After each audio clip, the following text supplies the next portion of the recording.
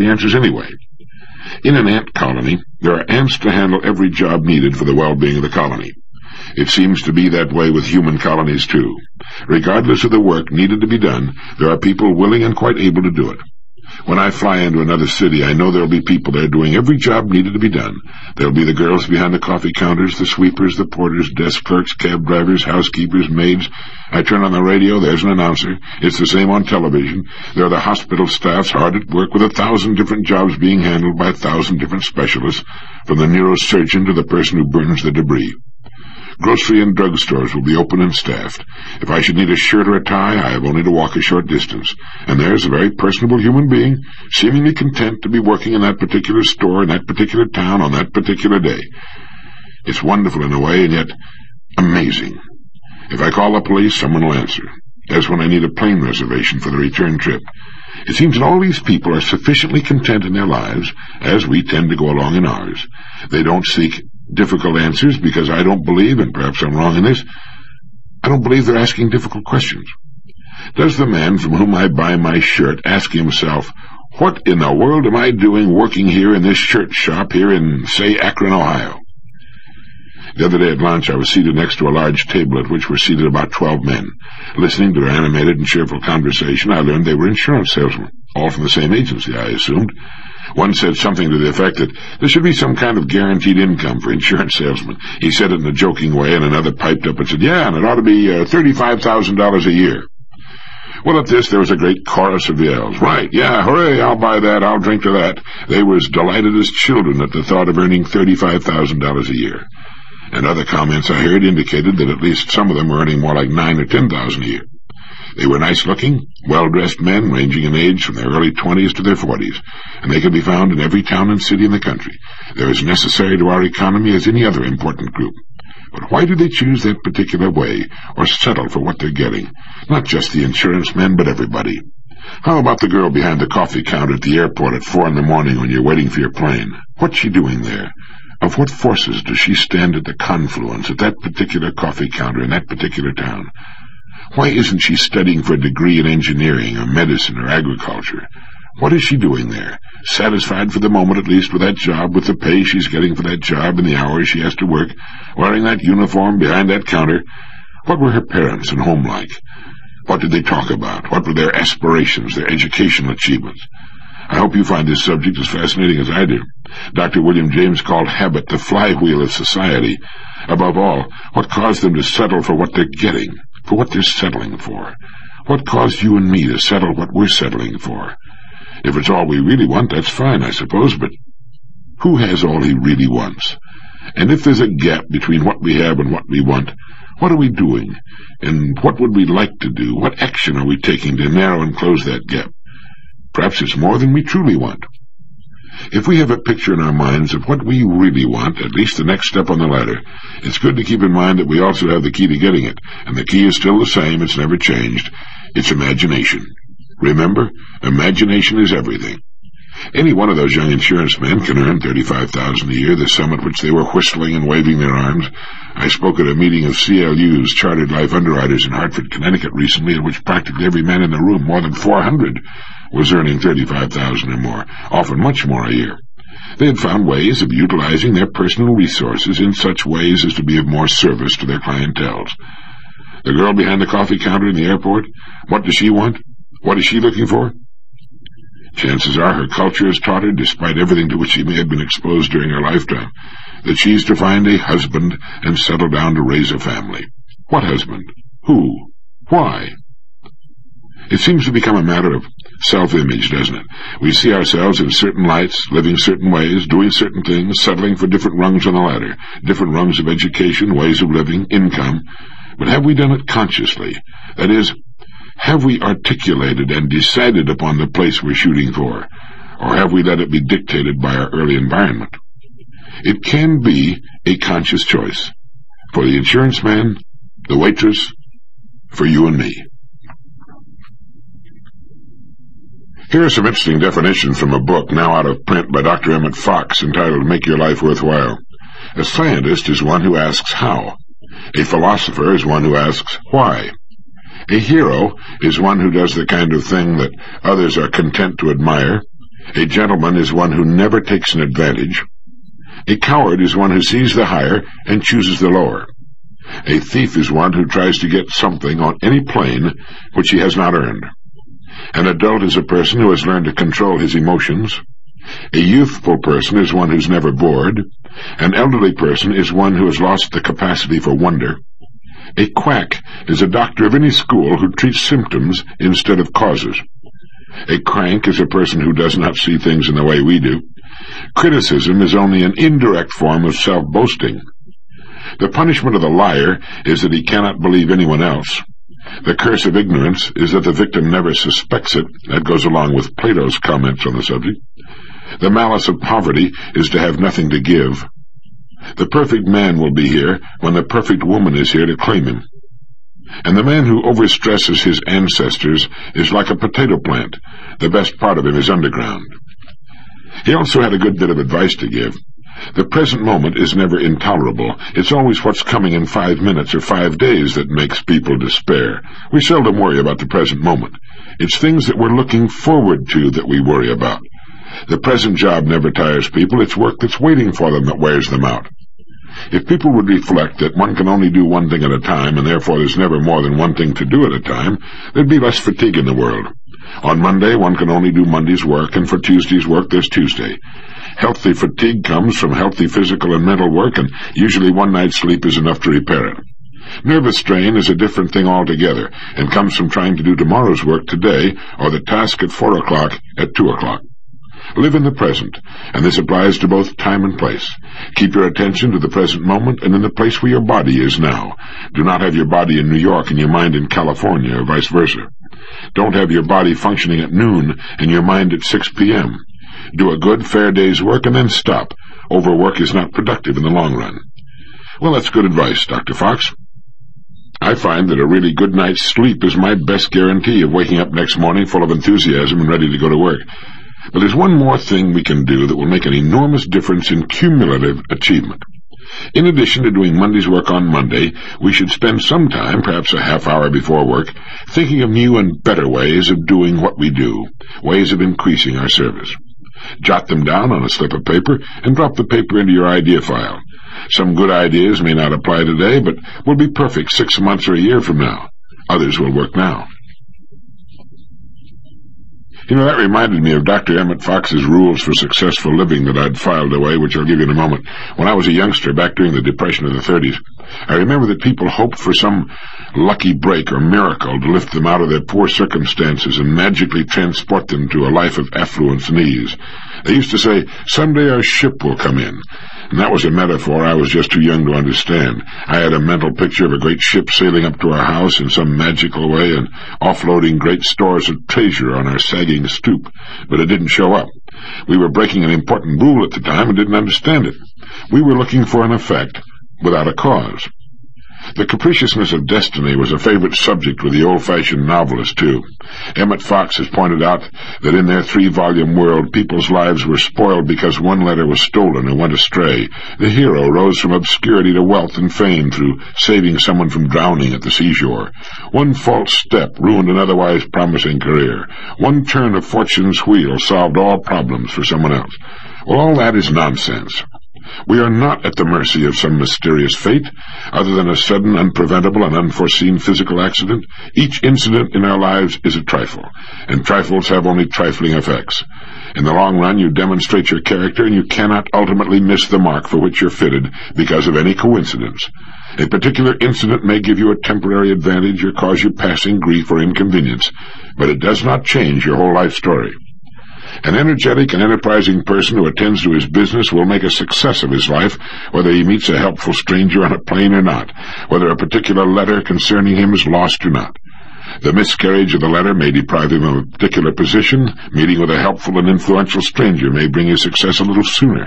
But if he has the qualities demanded for success, he will succeed in any case. And now here are Dr. Fox's rules for living successfully. 1. Plan tomorrow's work today. 2. Review the events of the day very briefly before going to bed. 3. Keep your voice down. No screamers wanted. 4. Train yourself to write legibly. 5. Keep your good humor, even if you lose your shirt. 6. Defend those who are absent. 7. Hear the other side before you judge. 8. Don't cry over spilled milk. 9. Learn to do one thing as well as anyone on earth can do it. Good rules, aren't they? They may seem obvious, even trite, but each one has hidden behind an enormous power for good and accomplishment. We should never waste our time looking for lucky breaks. Luck is what happens when preparedness meets opportunity. The cumulative effect of well-directed daily effort, even 5 days a week, is enormous. It builds up a great following wave that sooner or later is going to break all over us. But it isn't just work. It's work spiced with imagination that can do more for us in 5 years than we might otherwise achieve in 45. If a person works like a machine, he can work steadily for 40 years with a perfect attendance record and still not achieve much more than ordinary results.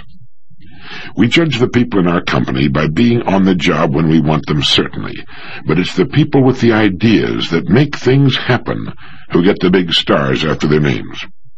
I mentioned that luck is what happens when preparedness meets opportunity. Now, opportunity is always present. It's our preparedness that helps us see it and seize it. And it comes back to Einstein's reason for living. We're here to serve. Preparedness helps us serve better. Using our imagination helps us serve even better. The rewards will come of their own accord. We don't even have to concern ourselves about them. Some time back I met a man who told me a very interesting story. He had been an artillery officer in the Second World War, and his battalion came very close to being overrun during the Battle of the Bulge. They managed to hold their position, but in doing so they were exposed to the cold for such a long period of time that this officer's feet were frozen. The battalion doctor, who had been an OB man in civilian life, told him that he should send him back to the rear for hospitalization, but if he did, he was afraid because of the sudden great jam of injured flooding to the rear that they might amputate the feet. And he suggested that the officer stay where he was, and while he couldn't promise anything, the doctor would try his best to save his feet for him. Well, as it turned out, he was able to do just that, and today the Battle of the Bulge and the frozen feet are only a memory, but a big part of that memory is of the doctor who went to a lot of special trouble, despite his crowded, hectic days, to save those feet. We can all look back to someone who took special pains to serve us. In many cases, it was a conscientious parent or teacher who refused to be satisfied with just doing his job and no more. I think the lesson there is important.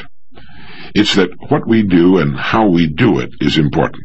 We can never tell when something we say or do or a little extra effort we take will go a long way toward helping someone, maximizing our service.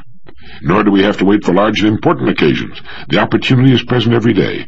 Just as we've been helped by thoughtful and conscientious people ourselves, we should remember that a word, an act of kindness or generosity, or maybe just being patient and concerned, can make a big difference in someone's life.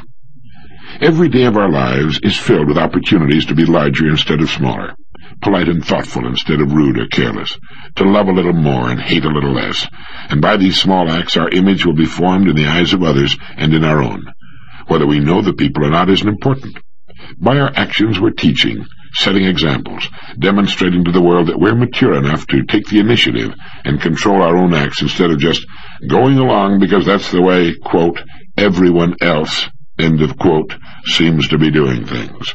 As Wordsworth put it, the best portion of a good man's life is in his little, nameless, unremembered acts of kindness and of love.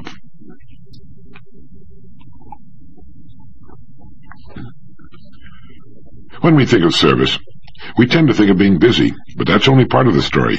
Idleness is important, too. The kind of leisure we need in order to listen to that inner voice, to let our imaginations really take off.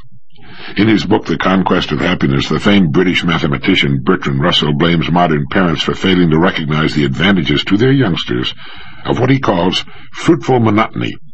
He wrote, "A generation that cannot endure boredom will be a generation of little men, of men unduly divorced from the slow processes of nature, of men in whom every vital impulse slowly withers as though they were cut flowers in a vase."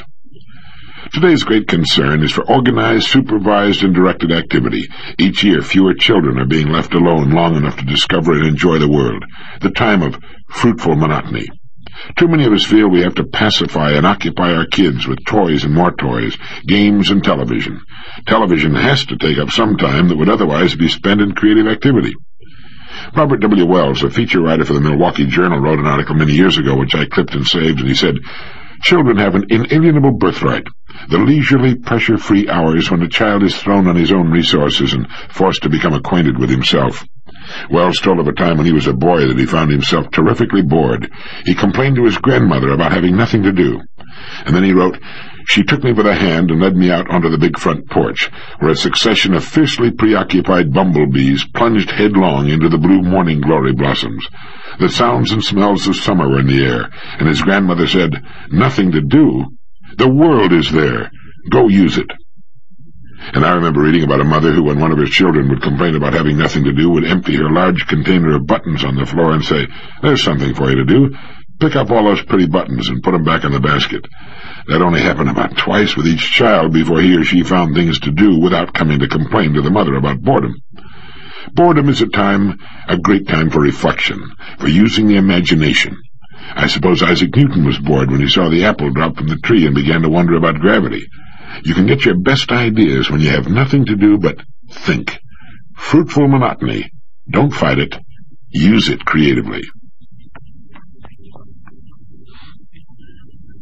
Some years back there appeared in McCall's magazine an excellent article by Sam Blum titled "The Perfect Husband."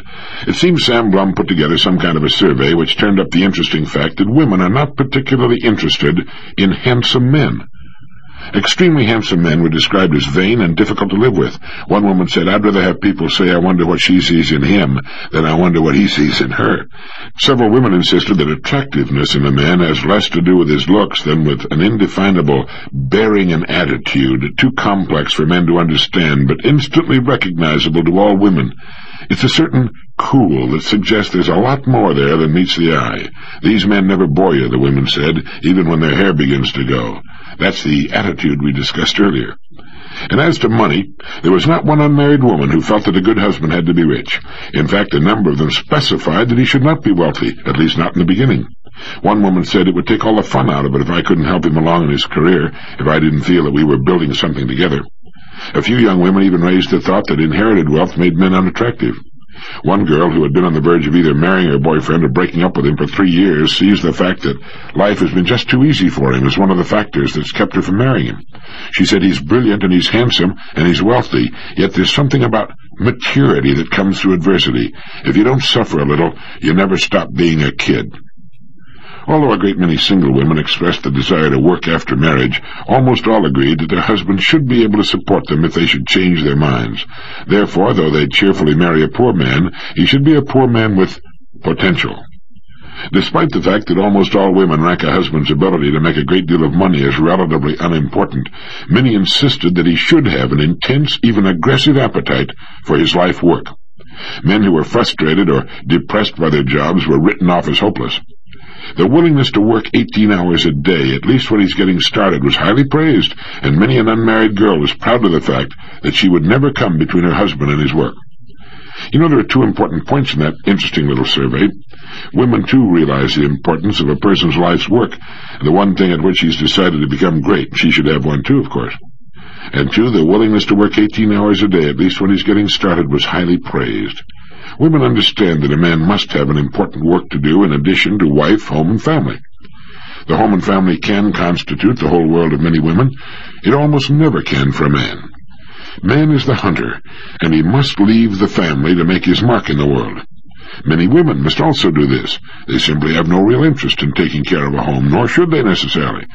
The racial memory of tending the fire and babies is bred into every woman, just as hunting is bred into every man. But in some it's stronger than others, and in the modern world there are a good percentage of women to whom a career outside of the home is much more important to them.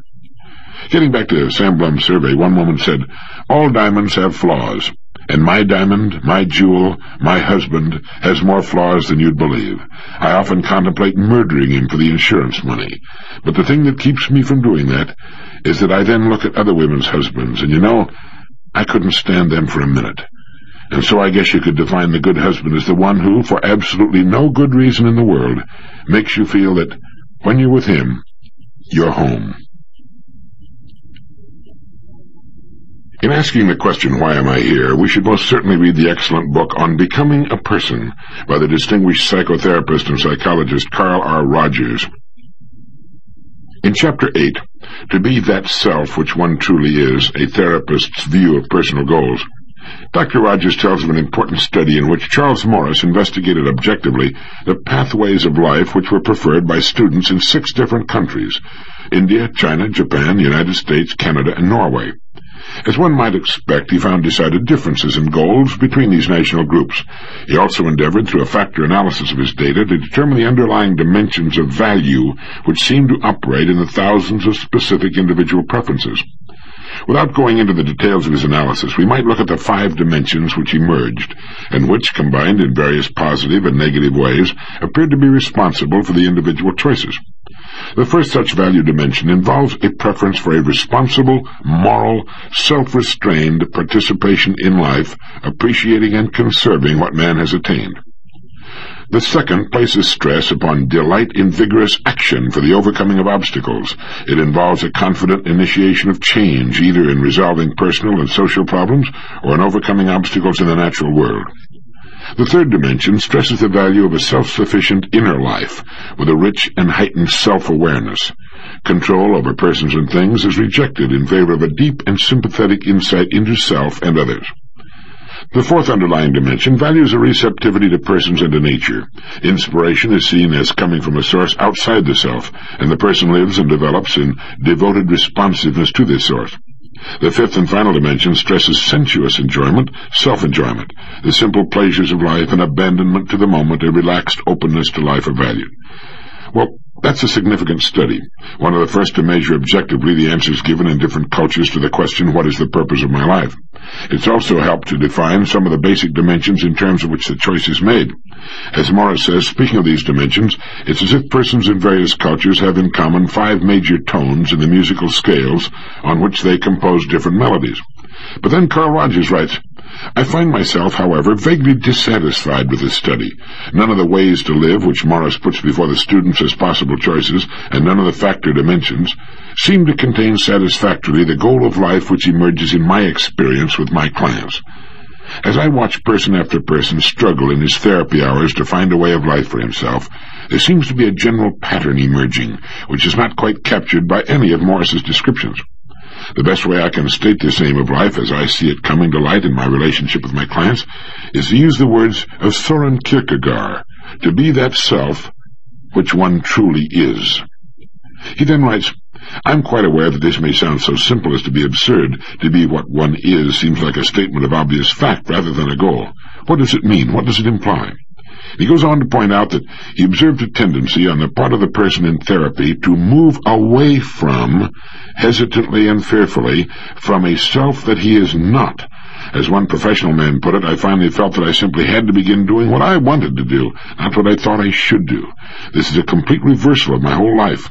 I've always felt I had to do things because they were expected of me, or more important, to make people like me. The hell with it. I think from now on I'm going to just be me, rich or poor, good or bad, rational or irrational, logical or illogical, famous or infamous. So thanks for your part in helping me to rediscover Shakespeare's "To thine own self be true." A little later, Dr. Rogers quotes Kierkegaard's description of the individual who really exists. An existing individual is constantly in process of becoming and translates all his thinking into terms of process. It is with him as it is with a writer in his style, for he only has a style who never has anything finished, but moves the waters of the language every time he begins, so that the most common expression comes into being for him with the freshness of a new birth. It's important that you read this small but important book, to get the full meaning of how people who find difficulty in finding themselves manage to fight their way through. Dr. Rogers writes, it seems to mean that the individual moves toward being, knowingly and acceptingly, the process which he inwardly and actually is. He moves away from being what he is